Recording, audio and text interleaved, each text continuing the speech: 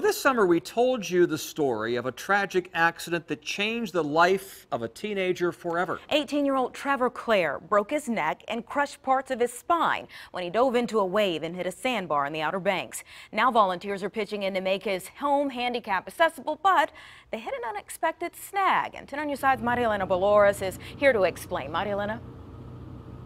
Yeah, the construction on the Clare's family's home began back in October. Today they told me that more than $50,000 of time, donations, and labor have gone into the project to make the home handicap accessible. But last week they realized that a thief or thieves are delaying their progress.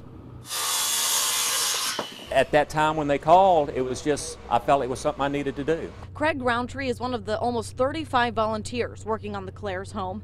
He's the man behind the designs. We doubled the size of the room so he had plenty of room for his, friends and family to come and gather. And while the renovations are going well, the theft of copper pipes has set them back by at least 5 days. Now all of the lines that were there are gone, so now they've had to go back in and put all new pipes in. The copper pipes were in a crawl space underneath the patio.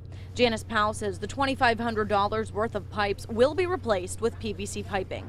It's a bump in their plans, and that's where they're leaving it. They're not going to dim the spirit. They're not going to dim it. I wish they knew what was really going on here. The volunteers have not only created new space for Trevor, they're renovating other parts of the home.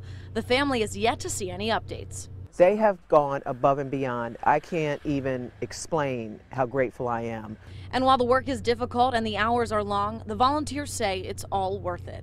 When you see a young man's life at 18 change so dramatically and so horribly and cruelly, it makes you want to do something. The family is looking forward to moving back into their home as they work to adjust to their new reality. You just got to do it, and we can do it. And he has made great progress, and we're going to continue to make great progress. Trevor's 19th birthday is coming up on Monday. Now, the crews working here say they're hoping to get the family back into their home by the end of the year. If you're interested in volunteering or donated, we'll have that information posted on our website. In Newport News, I'm Marielena Dolores, 10 on your side.